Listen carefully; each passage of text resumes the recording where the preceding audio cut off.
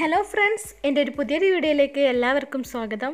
അപ്പോൾ ഇന്ന് ഞാൻ വന്നിട്ടുള്ളത് രസവുമായിട്ടാണ്. അപ്പം നമുക്ക് നമ്മുടെ വീട്ടിലുള്ള സാധനങ്ങൾ വെച്ചിട്ട് വളരെ സിമ്പിളായിട്ട് തയ്യാറാക്കിയെടുക്കുന്ന ഒരു അടിപൊളി രസക്കൂട്ടുമായിട്ടാണ് ഇന്ന് ഞാൻ വന്നിട്ടുള്ളത്. അപ്പോൾ നമുക്ക് വീഡിയോയിലേക്ക് പോവാം. ചാനൽ ഇതുവരെയും സബ്സ്ക്രൈബ് ചെയ്യാത്ത കൂട്ടുകാരെങ്കിലും ഉണ്ടെങ്കിൽ ഒന്ന് സബ്സ്ക്രൈബ് ചെയ്യുക. അതുപോലെ തന്നെ അതിൻ്റെ തൊട്ടടുത്തുള്ളൊരു ബെല്ലൈക്കൺ കൂടി പ്രസ് ചെയ്ത് സപ്പോർട്ട് ചെയ്യുക. നല്ല നാടൻ രുചിയിലുള്ള രസം തയ്യാറാക്കുന്നതിന് വേണ്ടി നമുക്ക് ചെറിയൊരു രസക്കൂട്ട് തയ്യാറാക്കിയെടുക്കാം. അപ്പോൾ അതിന് വേണ്ടി ഞാനിവിടെ 1/2 ടീസ്പൂൺ മുളക് പൊടി, 1/4 ടീസ്പൂൺ കുരുമുളക്, 1/4 ടീസ്പൂൺ ചെറിയ ജീരകം, 1/4 ടീസ്പൂൺ മഞ്ഞൾപ്പൊടി, 2 വെളുത്തുള്ളി, ഒരു തണ്ട് കറിവേപ്പില, ഇതെല്ലാം ഒന്ന് എടുത്ത് വെച്ചിട്ടുണ്ട്. ഇനി നമുക്കിതിലേക്ക് മെയിനായിട്ട് വേണ്ടത് മല്ലിയാണ്. പച്ചമല്ലിയാണ് ഞാനിവിടെ എടുത്തിട്ടുള്ളത്. ഇത് ഏകദേശം ഒരു 1/4 കപ്പോളം ഉണ്ടാകും. അപ്പോൾ 1/4 കപ്പോ അതിൽ കുറവായിട്ട് എടുത്താൽ മതി. ഇനി നമുക്ക് ഇതൊരു മിക്സിയുടെ ജാറിലേക്ക് ഇട്ട് കൊടുക്കാം. അപ്പോൾ ഞാനിത് മുഴുവനായിട്ടും ഒരു മിക്സിയുടെ ജാറിലേക്ക് ഇട്ട് കൊടുത്തിട്ടുണ്ട്. ഇനി നമുക്കിതൊന്ന് പൊടിച്ചെടുക്കാം. അപ്പോൾ ഇതിവിടെ ഞാൻ പൊടിച്ചെടുത്തിട്ടുണ്ട്. നല്ല പൊടിയായിട്ടൊന്നും പൊടിച്ചെടുക്കണമെന്നില്ല, ഇതുപോലെ ഒന്ന് പൊടിച്ചെടുത്താൽ മാത്രം മതി. ഇനി നമ്മൾ രസം ഏതിലാണോ തയ്യാറാക്കിയെടുക്കുന്നത് അതിലേക്ക് ചേർത്ത് കൊടുക്കാം. അപ്പോൾ ഞാനിവിടെ മൺചട്ടിയിലാണ് രസം തയ്യാറാക്കിയെടുക്കുന്നത്. അതുകൊണ്ട് ഞാനിവിടെ ഒരു മൺചട്ടിയിലേക്കാണ് ഇതൊന്ന് മാറ്റി കൊടുത്തിട്ടുള്ളത്. ഇനി നമ്മൾ ഈ ഒരു പൊടിച്ചെടുത്ത ഈ ഒരു മിക്സിയുടെ ജാറിൽ വെച്ചിട്ട് തന്നെ ഒരു തക്കാളി നന്നായിട്ടൊന്ന് അടിച്ചെടുക്കണം. അപ്പോൾ ഞാനിവിടെ നല്ലൊരു പഴുത്ത തക്കാളി നന്നായിട്ടൊന്ന് അടിച്ചെടുത്തിട്ടുണ്ട്. അതും കൂടി ഞാൻ ഇതിലേക്ക് ചേർത്ത് കൊടുക്കുകയാണ്. ഇനി ഇതിലേക്ക് കുറച്ച് വെള്ളം കൂടി ചേർത്ത് കൊടുത്തിട്ട് നമുക്കതിലേക്കൊന്ന് ഒഴിച്ചു കൊടുക്കാം. അപ്പോൾ ഈ ഒരു മിക്സിയുടെ ജാറിലേക്ക് കുറച്ച് വെള്ളം കൂടി ഒഴിച്ചു കൊടുത്തിട്ട് ഞാനിവിടെ ഒഴിച്ചു കൊടുത്തിട്ടുണ്ട്. ഇനി നമുക്ക് ഇതിലേക്ക് കുറച്ച് അധികം വെള്ളം ചേർത്ത് കൊടുക്കണം കേട്ടോ.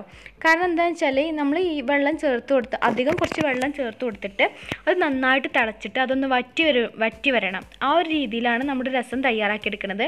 അപ്പോൾ അതിന് വേണ്ടി നമുക്ക് കുറച്ച് അധികം വെള്ളം ഇതിലേക്ക് ചേർത്ത് കൊടുക്കാം. ഇനി നമുക്കിത് സ്റ്റൗവിൽ വെച്ചിട്ട് നന്നായിട്ടൊന്ന് തിളപ്പിച്ചെടുക്കണം. അപ്പോൾ ഇതിവിടെ നന്നായിട്ട് തിളച്ചുകൊണ്ടിരിക്കുന്നുണ്ട്. ഈ തിളച്ച് വരുന്ന ആ ഒരു സമയത്ത് നമുക്കതിലേക്ക് കുറച്ച് മല്ലിയില ചേർത്ത് കൊടുക്കാം. അതുപോലെ തന്നെ തക്കാളി ചെറുതായിട്ട് കട്ട് ചെയ്തിട്ട് അതും കൂടി നമുക്കതിലേക്ക് ചേർത്ത് കൊടുക്കാം. അപ്പോൾ ചെറിയ തക്കാളിയാണ് നിങ്ങൾ എടുക്കുന്നതെങ്കിൽ 2 തക്കാളി എടുക്കുക.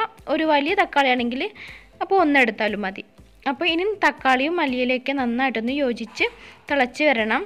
ഇനി നമുക്ക് കുറച്ച് കറിവേപ്പിലയും കൂടി ചേർത്ത് കൊടുക്കാം കേട്ടോ. ഇനി നമുക്കിതിലേക്ക് ആവശ്യത്തിനുള്ള ഉപ്പും കൂടി ചേർത്ത് കൊടുക്കാം. ഇനി ഉപ്പൊക്കെ ഒന്ന് കറക്റ്റാക്കി എടുക്കുക. അപ്പോൾ നന്നായിട്ടൊന്ന് മിക്സ് ചെയ്ത് കൊടുക്കട്ടോ. ഉപ്പെല്ലാം ചേർത്തതിന് ശേഷം നന്നായിട്ടൊന്ന് യോജിപ്പിച്ച് കൊടുക്കണം. ഇനി ഈ തക്കാളിയിലും അതുപോലെ തന്നെ മല്ലിയിലേക്ക് കിടന്നിട്ട് നന്നായിട്ടൊന്ന് തിളച്ച് കുറച്ച് വെള്ളമൊക്കെ ഒന്ന് വറ്റി വരണം.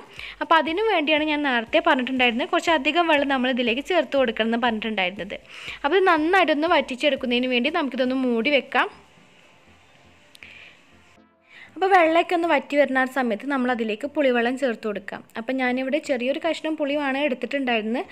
അതൊന്ന് വെള്ളത്തിലിട്ട് സോക്ക് ചെയ്തതിന് ശേഷം അതിൻ്റെ ആ ഒരു വെള്ളമാണ് പുളിയൊക്കെ ഒന്ന് പിഴിഞ്ഞതിന് ശേഷം അതിൻ്റെ വെള്ളമാണ് ചേർത്ത് കൊടുത്തിട്ടുണ്ടായിരുന്നത്. ഒരുപാട് പുളിയൊന്നും ചേർത്ത് കൊടുക്കണ്ട, നമ്മുടെ പുളിക്കനുസരിച്ച് ചേർത്ത് കൊടുത്താൽ മതി. നമ്മളിവിടെ തക്കാളിയും ചേർത്ത് കൊടുക്കുന്നുണ്ട്. ഇനി ഇതെല്ലാം ചേർത്തത് നന്നായിട്ടൊന്ന് തിളപ്പിച്ചെടുക്കാം. അപ്പോൾ പുളിവെള്ളമൊക്കെ ചേർത്തതിന് ശേഷം ഇതിവിടെ നന്നായിട്ട് തിളച്ച് വന്നിട്ടുണ്ട്.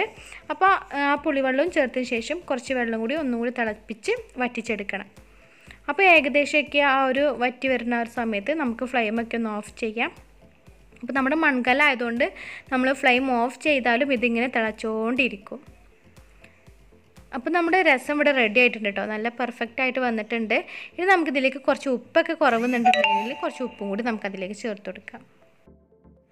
അപ്പോൾ നമ്മുടെ രസം ഇതുപോലെ നന്നായിട്ട് തിളച്ച് എത്രത്തോളം നന്നായിട്ട് തിളക്കുന്നു അത്രത്തോളം നമ്മുടെ ടേസ്റ്റ് കൂടും കേട്ടോ. നമ്മുടെ രസത്തിൻ്റെ ടേസ്റ്റ് കൂടും. അപ്പോൾ നമ്മൾ നേരത്തെ പറഞ്ഞല്ലോ, നമ്മൾ ഇത് ഉണ്ടാക്കിയ സമയത്ത് പറഞ്ഞിട്ടുണ്ടായിരുന്നു ഞാൻ കുറച്ചധികം വെള്ളം നമ്മൾ എടുക്കണമെന്ന്. അപ്പോൾ ഇങ്ങനെ നന്നായിട്ട് തിളച്ച് ആ ഒരു മസാലയൊക്കെ അതിൽ പിടിക്കുന്നതിന് വേണ്ടിയും ആ ഒരു വെള്ളമൊക്കെ ആ ഒരു മസാലയുമായിട്ട് നന്നായിട്ട് യോജിക്കുന്നതിന് വേണ്ടിയാണ് ഇതുപോലെ ഒന്ന് തിളച്ച് വരണമെന്ന് പറഞ്ഞിട്ടുണ്ടായിരുന്നത്. അപ്പോൾ നമ്മളിപ്പോൾ ഫ്ലെയിമൊക്കെ ഒന്ന് ഓഫ് ചെയ്ത് വെച്ചിട്ടുണ്ട്. ഇനി നമുക്ക് നമ്മുടെ ഈ രസം ഒന്ന് വറവിട്ടെടുക്കണം. അപ്പോൾ അതിന് വേണ്ടി അടുത്ത സ്റ്റേജിലേക്ക് പോവാം. അപ്പോൾ അതിന് വേണ്ടി ഞാനിവിടെ ഒരു ചട്ടി ചൂടാക്കാൻ വെച്ചിട്ടുണ്ടായിരുന്നു. അതിലേക്ക് കുറച്ച് വെളിച്ചെണ്ണ ചേർത്ത് കൊടുക്കാം. അപ്പോൾ എണ്ണയൊക്കെ ഒന്ന് ചൂടായി വരുന്ന സമയത്ത് നമുക്കതിലേക്ക് കുറച്ച് ഉലുവ ചേർത്ത് കൊടുക്കാം. ഇനി ഉലുവയുടെ ആ കളറൊക്കെ ഒന്ന് മാറി വരുന്ന ആ ഒരു സമയത്ത് നമുക്കതിലേക്ക് കടുകിട്ട് പൊട്ടിച്ചെടുക്കാം. അപ്പോൾ കടുകും ഒന്ന് ചേർത്ത് കൊടുത്തിട്ടുണ്ട്. ഇനി കടുകൊക്കെ ഒന്ന് നന്നായിട്ടൊന്ന് പൊട്ടി വരുന്ന ആ ഒരു സമയത്ത് നമുക്കതിലേക്ക് വറ്റൽമുളകും അതുപോലെ തന്നെ കുറച്ച് കറിവേപ്പിലയും കൂടി ചേർത്ത് കൊടുത്തിട്ട് നന്നായിട്ടൊന്ന് മൂപ്പിച്ചെടുക്കാം. ഇനി നമ്മളിവിടെ മൂപ്പിച്ചെടുത്തത് നമ്മുടെ രസത്തിലേക്ക് ചേർത്ത് കൊടുക്കാം. അപ്പോൾ ഇതിവിടെ ചേർത്ത് കൊടുത്തിട്ടുണ്ട്. ഇനി അതിൻ്റെ ആ ഒരു എണ്ണയും അതുമായിട്ട് നന്നായിട്ടൊന്ന് യോജിച്ചെടുക്കണം. അങ്ങനെ നമ്മുടെ രസം ഇവിടെ റെഡി ആയിട്ടുണ്ട്. അപ്പോൾ ഇത് ഇത്രയേ ഉള്ളൂ. വളരെ സിമ്പിളായിട്ട് നമുക്ക് തയ്യാറാക്കി എടുക്കുന്നതേ ഉള്ളൂ. നമ്മൾ വീട്ടിലുള്ള സാധനങ്ങൾ മാത്രം മതി നമുക്ക് ഈ ഒരു രസം തയ്യാറാക്കി എടുക്കാൻ. ഇനി ഇത് ഒന്ന് ചൂടാറിയതിന് ശേഷം നമുക്ക് സെർവ് ചെയ്യാം. അപ്പോൾ ഇത് ചൂടാറിയതിന് ശേഷം കുടിക്കുകയാണെങ്കിൽ ഈ കാര്യം കൂടുതലായിട്ട് ടേസ്റ്റ് ഉണ്ടാവുക. നല്ല അടിപൊളി ടേസ്റ്റാണ്. ഒരു നാടൻ രീതിയിലുള്ള ഒരു രസക്കൂട്ട് തന്നെയാണിത്. അപ്പോൾ എല്ലാവരും ഒന്ന് ട്രൈ ചെയ്ത് നോക്കുക. അപ്പോൾ ഇന്നത്തെ രസം നിങ്ങൾക്ക് എല്ലാവർക്കും ഇഷ്ടമായെന്ന് കരുതുന്നു. ഇഷ്ടമായെങ്കിൽ നിങ്ങളുടെ ഫ്രണ്ട്സിനും കസിൻസിനും ഒക്കെ ഒന്ന് ഷെയർ ചെയ്ത് കൊടുക്കുക. ഇനിയും ഇതുപോലത്തെ ഒരു മറ്റൊരു റെസിപ്പിയുമായി വീണ്ടും കാണാം. Thank you for watching dears.